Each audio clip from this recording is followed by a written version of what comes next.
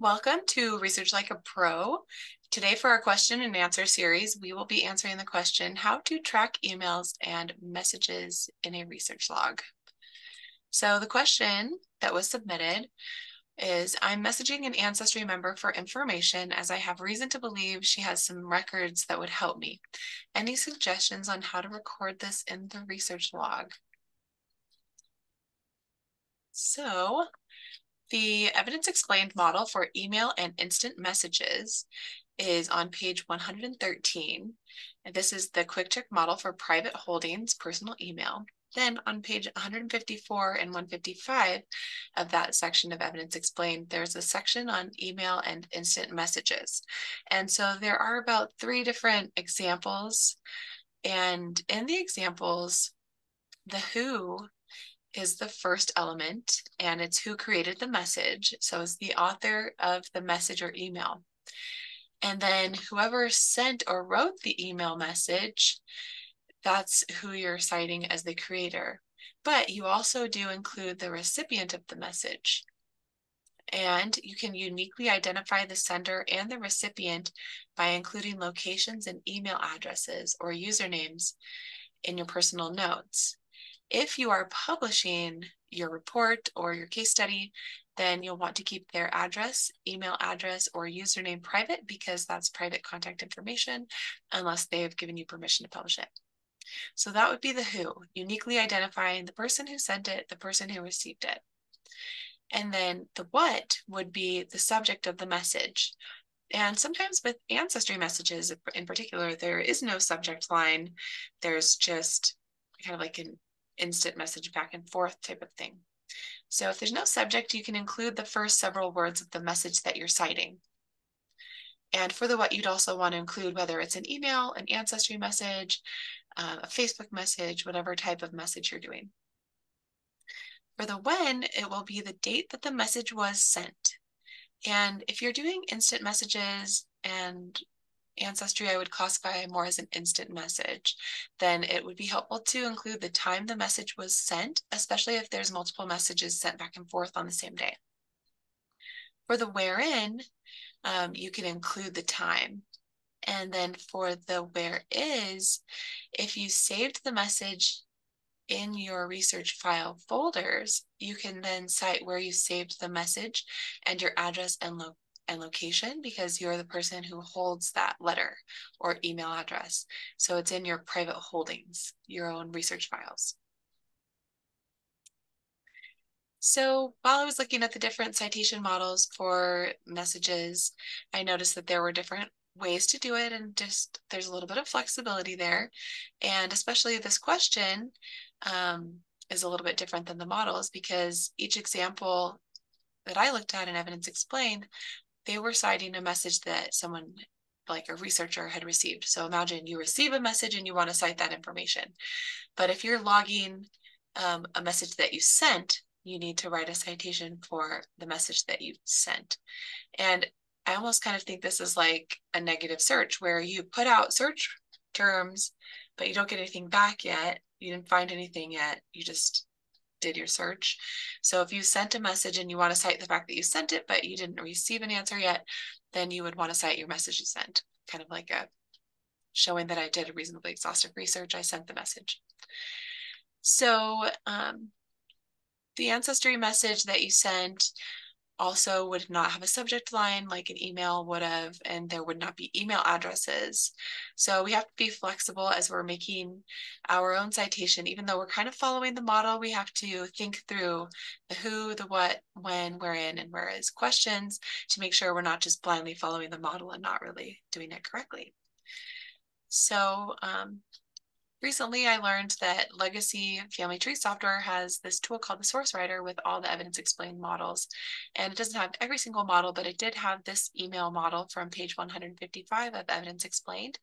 And so I wanted to show you this example to kind of show what elements are needed for an email citation. So the writer of the email's last name, the writer's given name, the writer's email address, and this comes from a citation that I made in one of my projects. His email address is published online, so I thought it'd be okay. That's how I got it.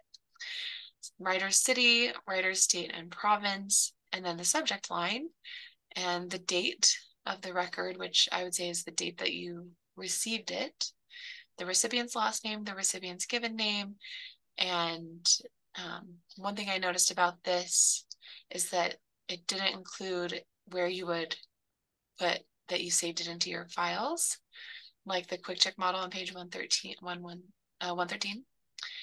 But one of her examples in evidence explained didn't have the files like that. So if you're not citing a message that you saved into your research files, you can still cite that message.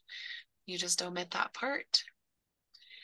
And I also wanted to show this source writer because anybody who downloads the free Legacy Family Tree software can use the source writer and the templates from Evidence Explained. So I do recommend that you try this if you don't have a tool that helps you write your citations like this. All right, so here's what the research log entry in a spreadsheet looked like when I created an entry for an email that I had received from this archivist. So for the date, I put in the date I received the email. Then for repository, I just put that I sent an email. For the URL and call number, I just put in his email address instead. And then for searching for, I put in what kind of record type I was hoping to get. I wanted to find a church record and what location I was hoping it would be in. Then for the source citation, I used that template on Elizabeth Shown Mills, page 113. And then I just pasted his response here in the results. So he just said there are not any records that are archived for that church. Now in Airtable, I brought this over to my Airtable base for continuing this project, and it looks a little bit different. So let's zoom in on this. So the person, I put in the person I was asking for records about and the person I was emailing. I put in the date that the email was received. Here I put in the website where I found his email address, and I was looking for a church record in Pendleton County, the year of the record I was searching for, then the source citation of the message that I had sent or that I had received, and then the results. So it looks very similar. So that's how I would put it in a research log. Now, as you know, in Airtable, my template does have a correspondence log table right here. So here's what it would look like if I logged it in my correspondence log. It has the date and then who it's to. Then this is actually a link to the people table where I would record his email address. And then it's from Nicole, the email type, the type of message would be email. And you can also put an ancestry in this type here, ancestry message or whatever type of message you're sending so that you can know where to go find it again. And then the message that I sent and the message that I received back. So that's one thing I like about the correspondence log is that it reminds me to put in the message I sent and the one I received. And then if I send another one, I would put that on a new line. And then if he responds again, that would go in the response for the second line. So that's how I would log it. And then I wanted to talk about making a citation for this particular question, which is a message that you sent. So in the research log, you're going to need a source citation. And so if you're logging that you sent a message, here's how you might want to create that citation. So like I said, we need to be flexible with the citation templates. So the template that I showed earlier was focused on a message that I received, but this one is one that I sent. So I'm the creator of the message, so I would be first here. And normally it would say the person's location here, but because it's privately held by me as well, and my location is at the end, I don't feel the need to repeat it twice in the citation. So Nicole Dyer too, and then at Ancestry, people have usernames sometimes. And so you'll want to put in the actual name on the messaging system in Ancestry, which shows up right here. So I put that in quotation marks so people could see that was like the literal name that I'm sending the message to. But because I've looked at his account and his tree, I figured out his actual name is John Jones, which I put in editorial brackets, indicating that that's not what the original message says. I'm adding that. And then his location, which you can see on a person's Ancestry profile page sometimes, not always. Then the what is an Ancestry.com message. The date, 17 October. the time. I just decided for these type of instant messages, I really want to have the timestamp so that I can find the right message when there's more than one. And then I also wanted to have kind of a subject line, even though there isn't one. So I used the idea of putting the first few words of the message, then a semicolon indicating a layer, and then the fact that this is privately held by Dyer with my street address for private use in Tucson, Arizona. Now for my own notes, I would just put my own address, but since I'm sharing this with you, I put this street address for private use. All right, now if you go to a person's profile page, often under their name, it will show their location. So if you're citing an individual in Ancestry, this can help make them more unique, because if their name is common, like John Jones, you'll need something like their username or their location to make them more unique so that you can find them again.